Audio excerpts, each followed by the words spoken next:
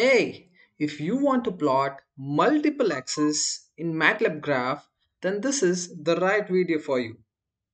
Here in this video, we'll learn how to plot two different data range graphs like this into a single graph with two axes like this. So now, without wasting time, let's quickly start the session.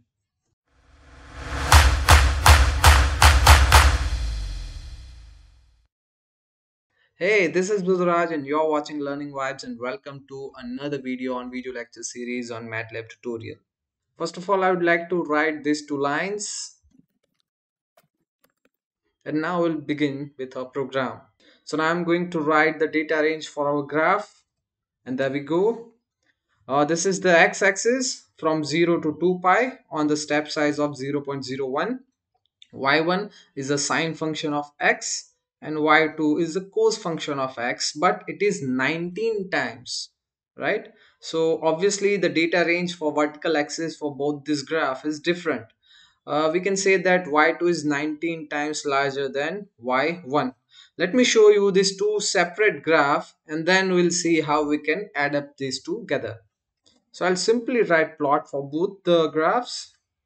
There we go. Plot x y1 and we'll hold on the value in same graph we'll plot x y2 and let's run it, but we have not saved this file, so when we run it it will ask us to save. So we'll give the name multi-axis MATLAB plot and we'll save over here. We'll add to path and there we go. So the problem is clearly visible.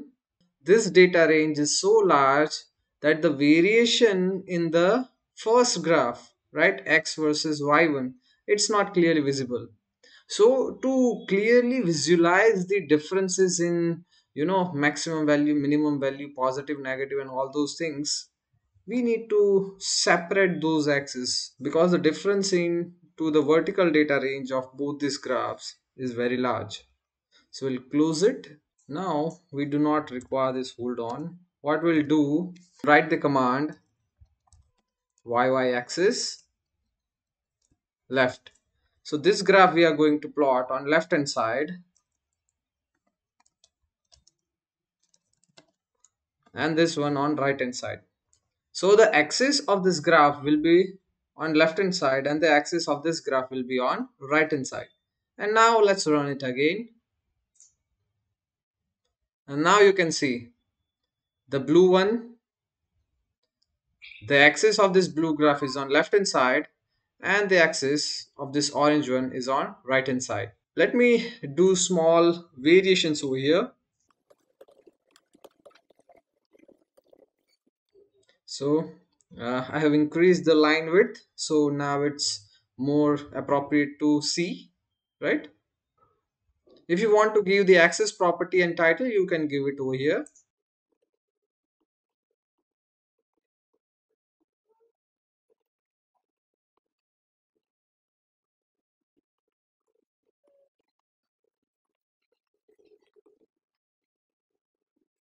And let's run it. And this is how its amplitude of y1, its amplitude of y2, time and sine and cos function. Oh, I have written it not appropriately. It should be like this function, right? So this is how you can plot multiple axes in MATLAB graph.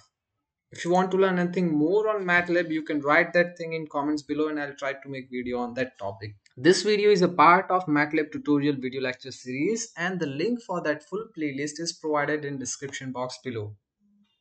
So that's all from this video and we'll meet you in next video. So until we meet again in our next video, till the time, bye bye.